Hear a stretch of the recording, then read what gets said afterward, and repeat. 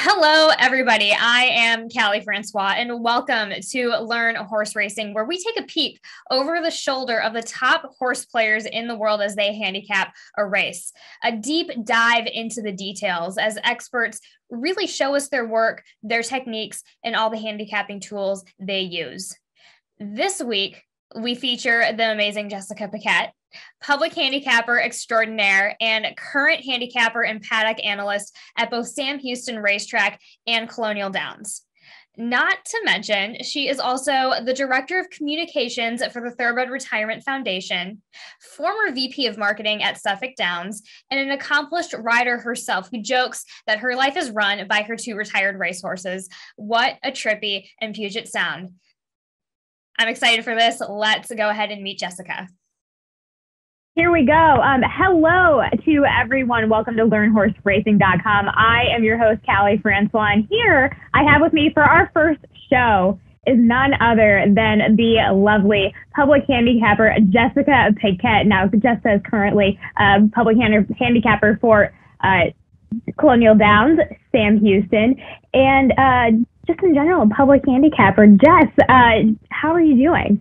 I'm great. How about you? Thanks for having me. I think this is a lot of fun. I'm a big believer in show your work as a handicapper. So I think this will be a fun way for people to get inside the mind, whether they want to or not.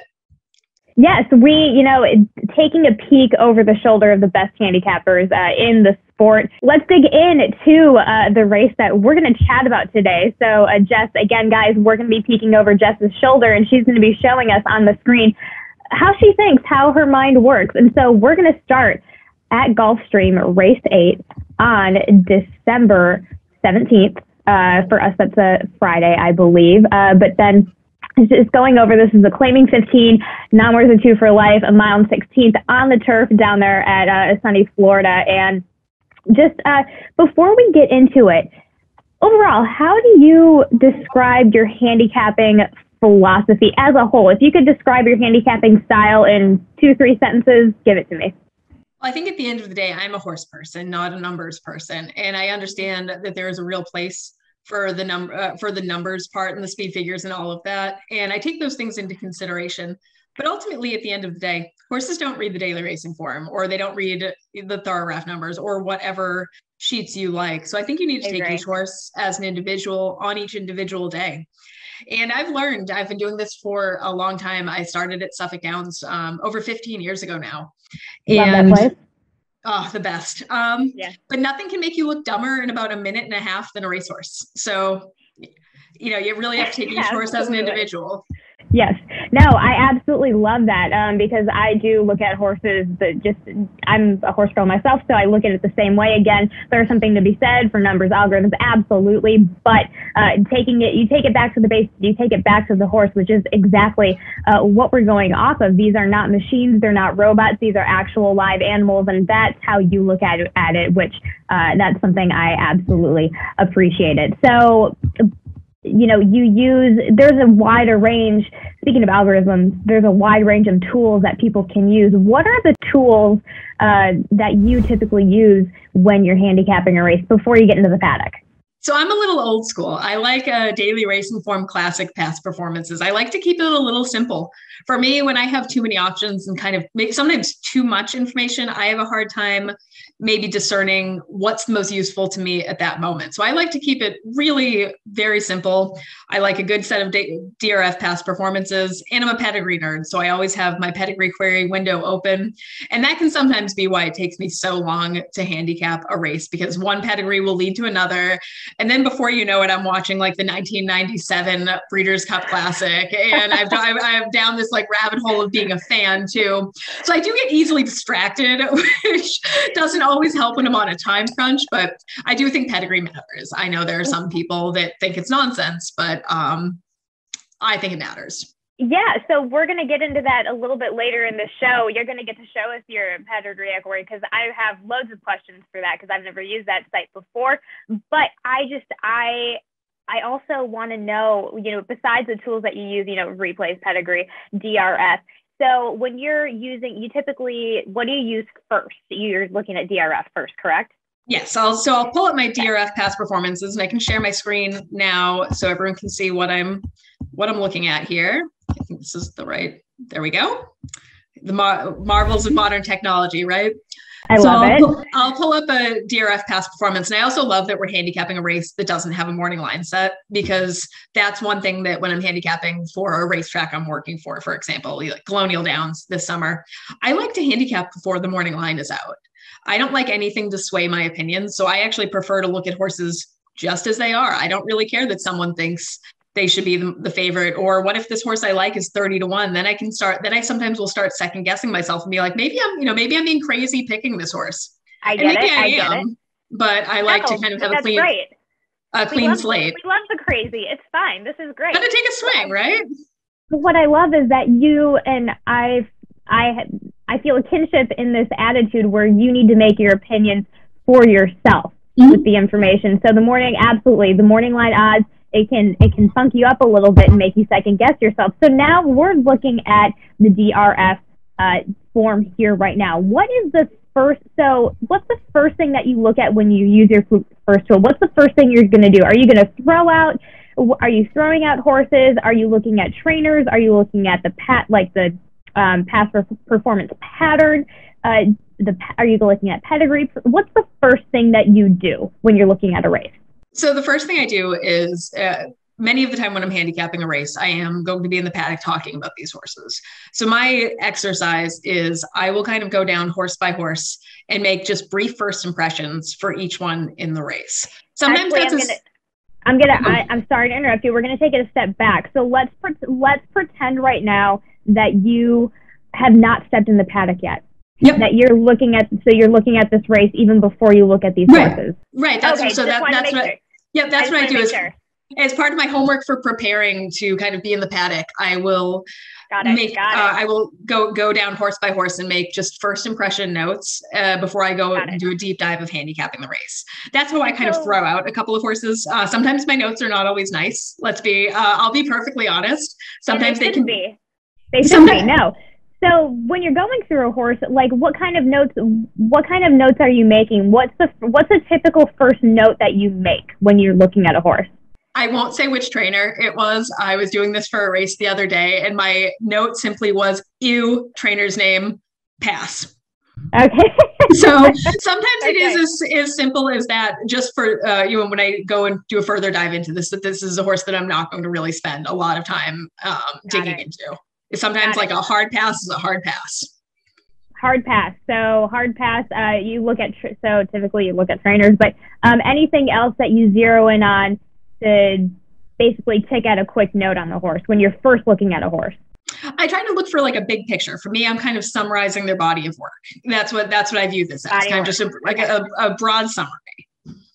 Got it. One thing that is a major thing for me, and I love, we were talking off camera that you picked a non-winners of 2 lifetime race for me to handicap here, because I do have a set of rules when I'm handicapping, and I try to stick with them as much as possible. And of course, you're going to break your own rules sometimes, but for the most part, I try to be broken.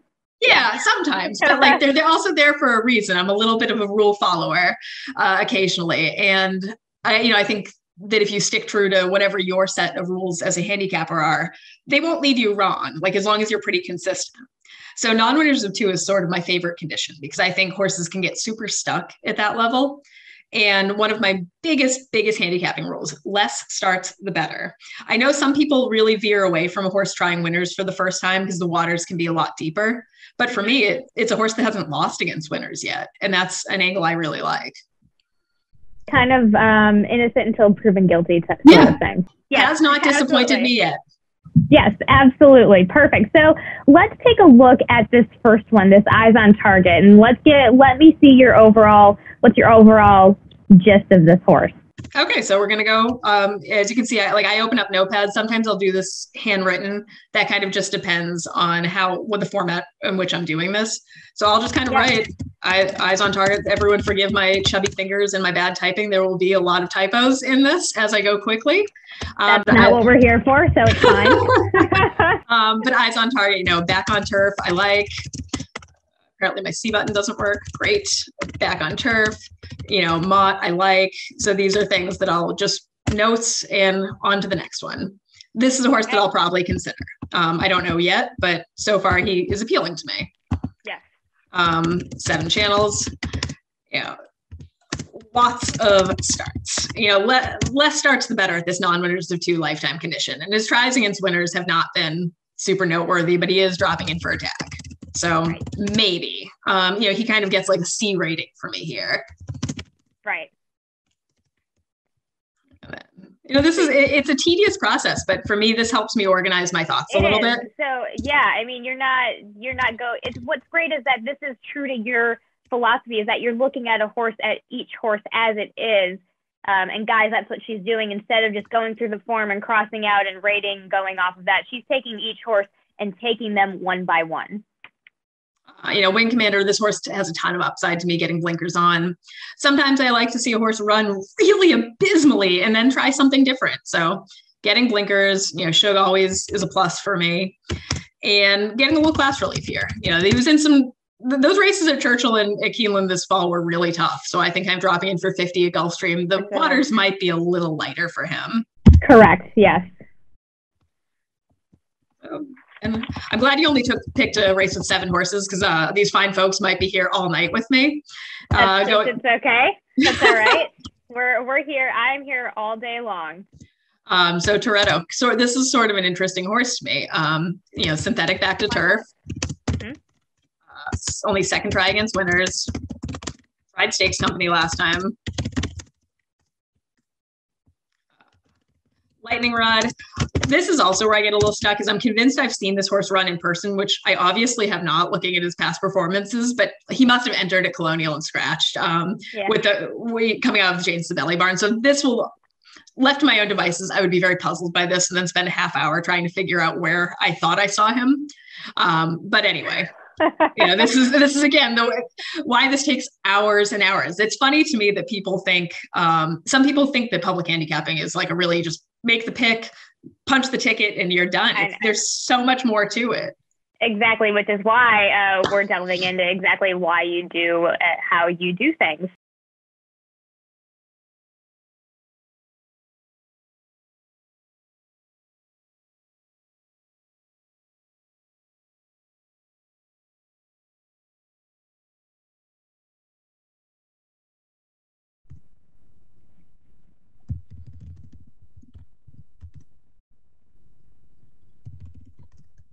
Yeah, I was curious what you were thinking. I was curious what you were thinking of this horse.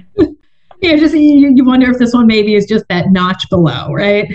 Correct. That last race was good, but he kind of doesn't necessarily look like he shows up every time either. That's the kind of horse I'd be hard pressed to key on top.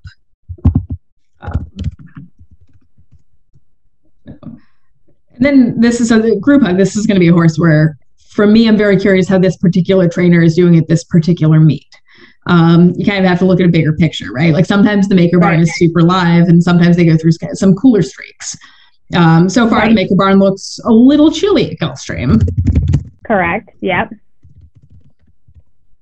So then you're going, and you're always on tap with what's going on across the nation all the time. I imagine you're watching races all the time. So you're just really, really, really keeping yourself on tap. So now you've gone through all these horses. Now, here's my question. So you take all these notes.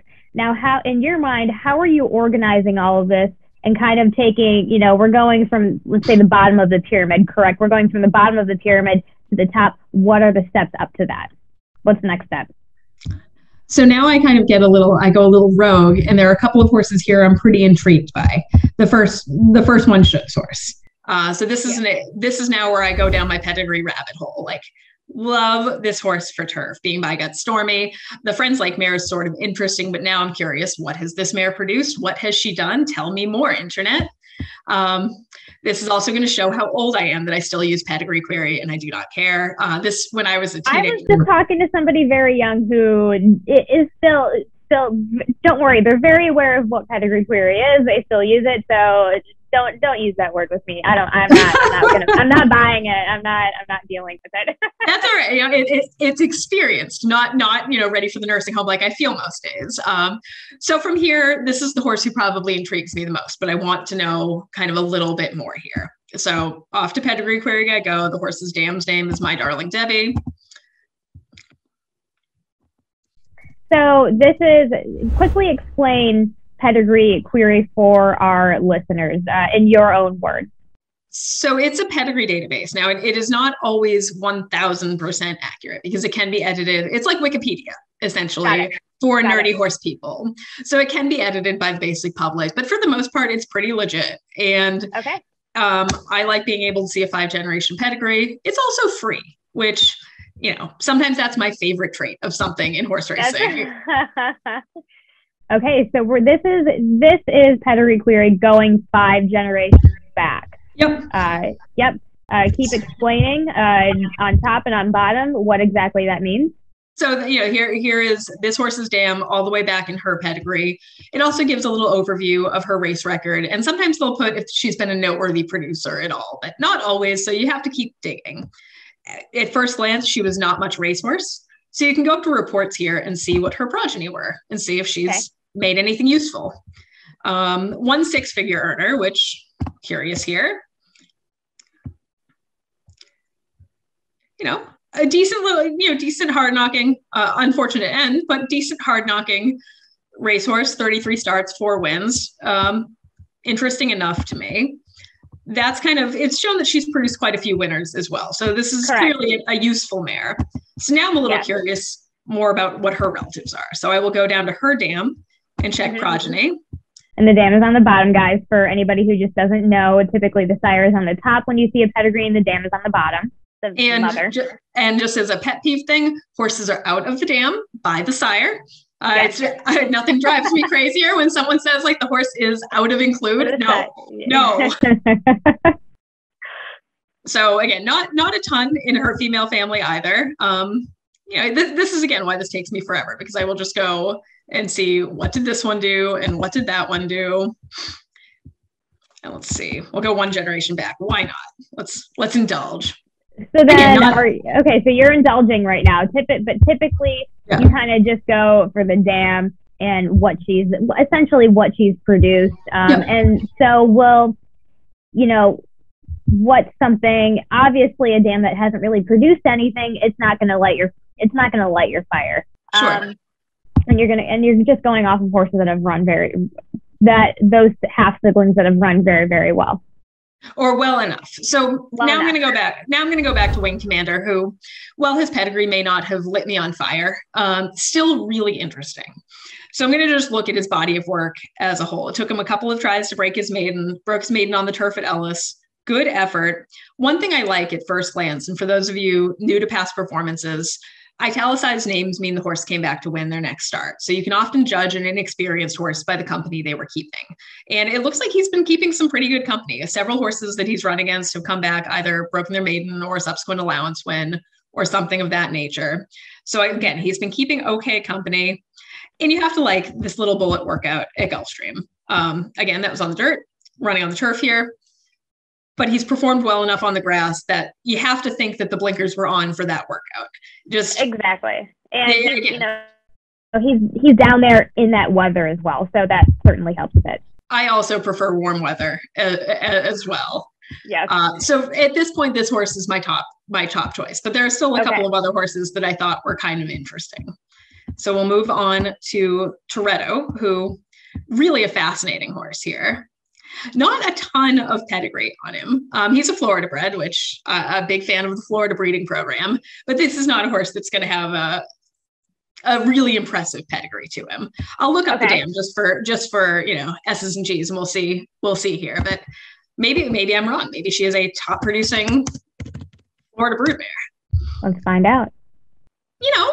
She's been useful, but so this horse is it's a little interesting to me here. The synthetic race, I'm willing to completely toss. Sometimes when a horse is doing something, if I had these printed out in front of me, I'd probably just draw a line through that. Okay, you would draw a line through Toretto's last race.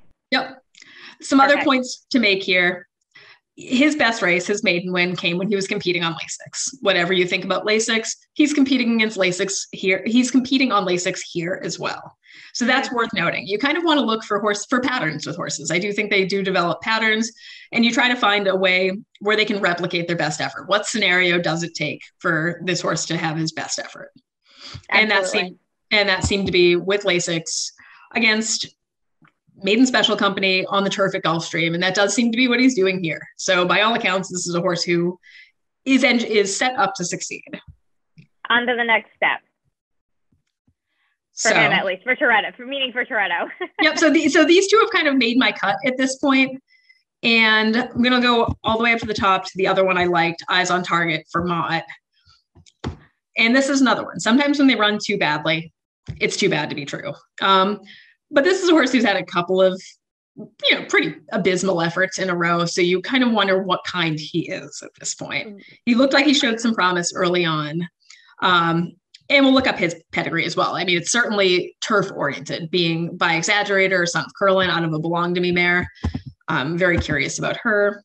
And he costs $275,000. That's, not a small amount of money. Once we get to her page, I want to pause for a sec. Sure. So Christie's Treasure, all of the information that's next to her above that text box, that's just what she's done.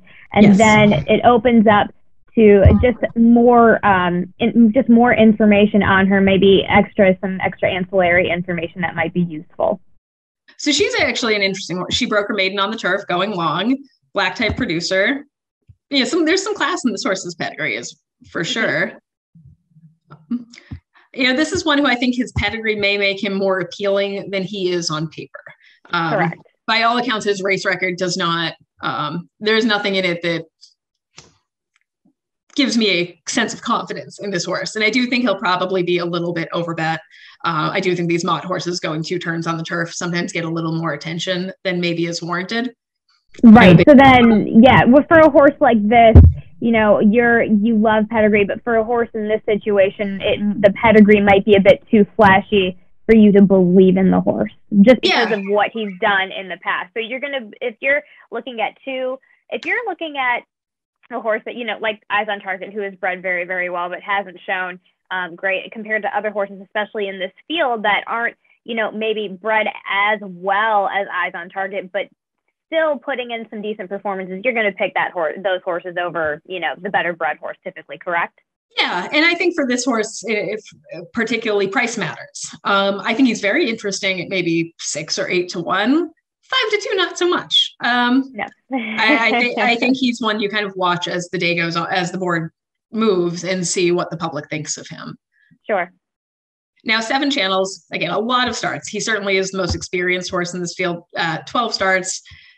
He did break his maiden relatively recently, so at this point, I don't think he's one that's going to be stuck at this non-winners of 2 lifetime level. He is dropping in for a tag, a lot in his favor. The thing I do like the most about him, this is again where I go to being a pedigree nerd, these English channels. What a loss it was that we lost him about a month or so ago.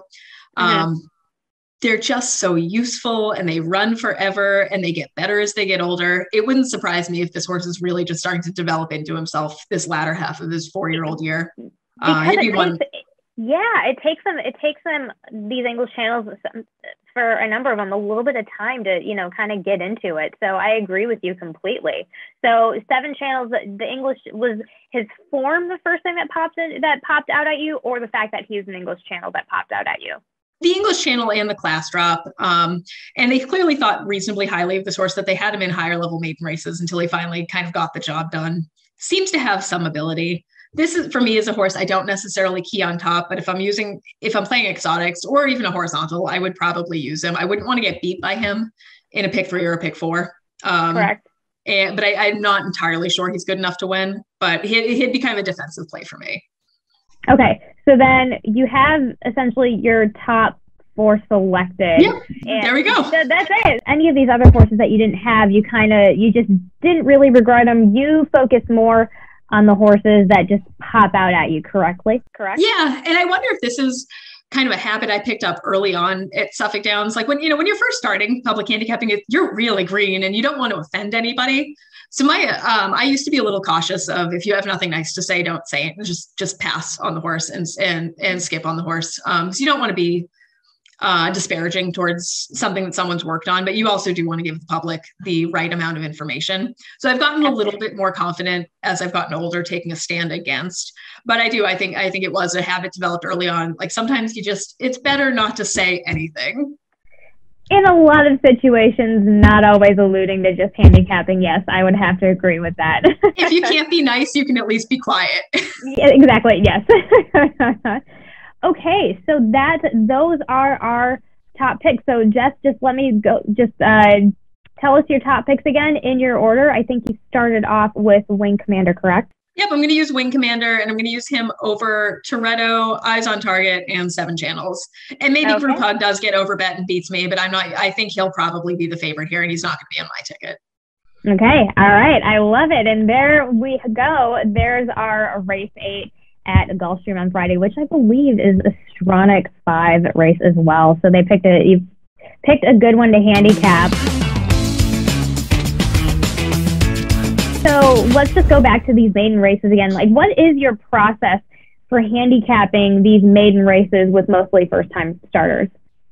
Well, I think for that, you have to make your notes, make your plan, and then expect it to change. There was a race at Colonial this summer that was, to me, the greatest example of that. There was a horse of Arnaud Delacour's, Amazon Queen, who on paper, I loved her pedigree, loved everything about her, but I had some questions about whether 6 furlongs on the dirt was really going to be her jam. Yeah. This filly walked in. I mean, her legs were as long as I am. This gangly, long, beautiful athletic filly. And I'm sure she wins the war. She was not going to win the battle that day. She actually broke her maiden going long on the turf at Tampa recently. So that's what she was meant to. Sure enough. But you have to be able to say, hey, I thought this horse, this is not what I was expecting this horse to look like. And I still like her on paper. And maybe that's enough. But physically, you have to maybe look for a horse who it's their day today. Exactly. And that's the biggest thing, looking at the maidens for what they are in that moment. You're seeing potential is great, but you have to see what's in front of you at that moment. That's your biggest take on with these maiden first-time starters. Yeah, absolutely. And again, I think it's just for people starting out handicapping, just the more you look at them, the more you'll develop your own opinions. This is very nerdy, and I happily admit this because I do not care. My favorite activity in high school would be to get the big printed copy of the Blood Horse Stallion Register and go page by page with my best friend. We were very popular, let me say. I love it. But that's how you develop some opinions. It's kind of just the more you see and the more you do, you kind of begin to notice what you like. Because what I like isn't going to be what everyone likes. And sometimes you can find the same answer, but you get to that place in a lot of different ways. 1,000 different ways to skin a cat. Wonderful. Yeah. Thank you for that. Thank you. So we are done with our handicapping session, but I just want to hit you up with a few lightning questions just to wrap this up for today. So in your opinion, what's the biggest mistake people make when handicapping?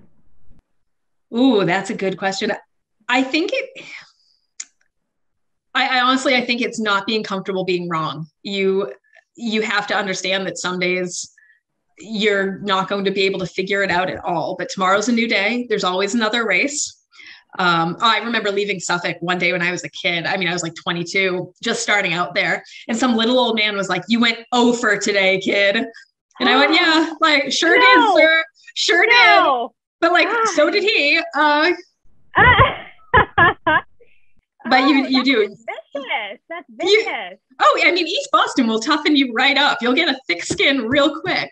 But you do have to be comfortable that you're not going to know all the answers. That's the biggest thing, is taking your pride out of it. It's just kind of just like sitting in the saddle. So absolutely.